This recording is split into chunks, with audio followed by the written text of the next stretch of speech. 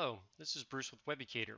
In this video, I'm going to show you a solution Ivan Yankelov came up with for changing the URL of an existing SharePoint library or list. Ivan agreed to let us create this video showing his solution, which is available as an article on his blog at the URL shown here. For my demonstration, I've already created a list on my SharePoint site with a little bit less than optimal name. So that's my list named Crappy List Name. And if I zoom in up here to the top, we can see that that is also part of the URL. There's the URL, and there it says Crappy List Name. Now I can change the title of the list easy enough through the browser, which I'll go ahead and do now.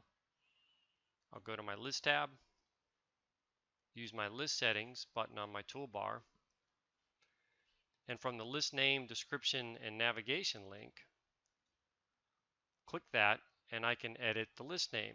Maybe I'll call it something like Good List Name. Click Save to save it, and if I click my Good List Name, I can see it now shows that as the name in my quick launch. If I click the link in the quick launch, this takes me to the list, and I can clearly see that my title reflects my new name, but I can also see that in my URL it still has the old name, the Crappy List Name. Now there's several ways that I could change this URL, but Ivan's solution is to use a PowerShell command, and it's actually pretty simple doing it through PowerShell. So for PowerShell, I've already got this PowerShell ISE environment loaded, and as you can see, I've already loaded the SharePoint snap-in so that I can issue SharePoint commands.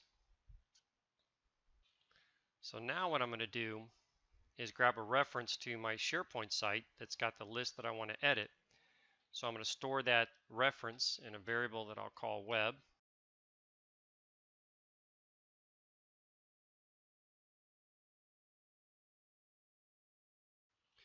Once that returns, I can now create a variable to store my list reference, and we'll call it $list. We use the reference from my website to get to my list.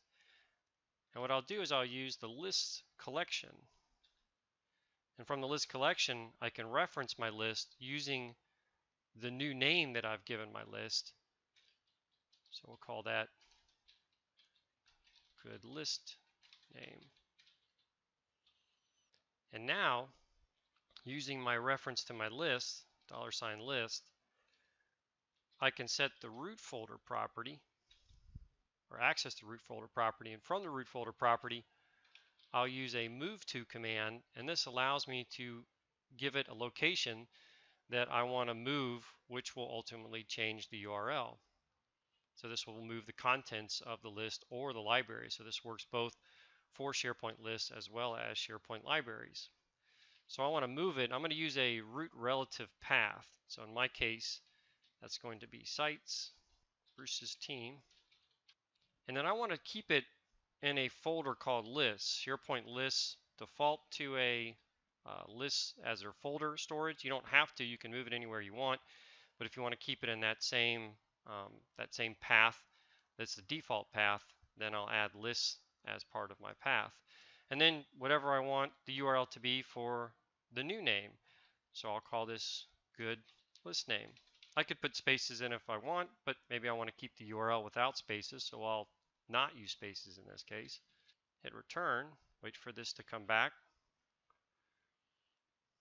As long as I don't get any errors, I should be able to go back to my site. We'll go ahead and refresh the site, refresh the home page of the site. And then I'll click my Good List Name in my quick launch. Successfully takes me to my list.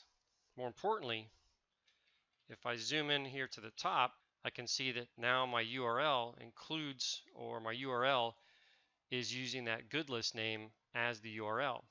And also note that it's stored underneath a container called lists. So that was a fairly simple solution for not only changing the name of my list, but more importantly, changing the URL that coincides with my list. Thanks again to Ivan Yankelov for the inspiration for this video. You can check out his blog at the URL shown here for other articles related to SharePoint. That's it for this video. I hope you enjoyed it.